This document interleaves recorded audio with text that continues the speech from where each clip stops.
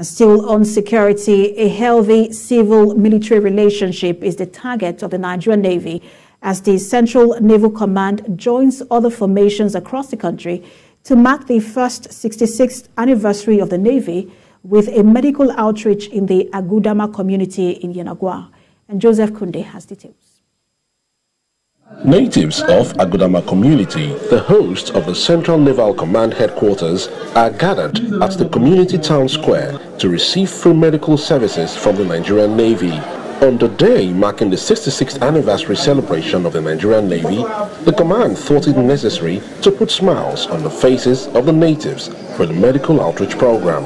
You have hosted the Navy here for more than a decade, and we have enjoyed good relationship with you as our host community.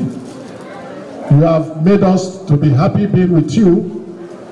So today, the Chief of Naval Staff directed that we should reach out to the community in furtherance of the civil-military relations to ensure that we take care of our health. Health, as they say, is wealth. So we are going to make you not to spend your money on treatment, not to spend your money on your medical bills. A lot of us are sick. The latest life today, you go to the hospital, you pay. The people told us that it's free medical outreach. We thank God so much. I would have loved Navy to be part of Agudama APA security, so that when anybody coming in with the statement that we are hosting Navy in Agudama APA, they have that fear. So I'm believing and I'm appealing to you people.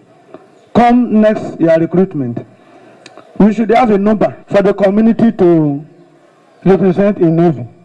Some of the services offered include eyes evaluation, consultations with qualified medical personnel, testing and issuance of drugs, as well as a sensitization session for healthy living.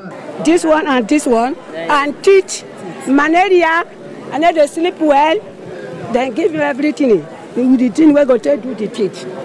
In my case, I complain of eyesight small. I cannot read from a distance, so they have given me a glass that I can use for that purpose. I complain about chest pain, and they have administered that to me. The Navy also believes the program will help build better civil-military relationships between the host community and the command. Joseph Kunde, TVC News, Yenagoa.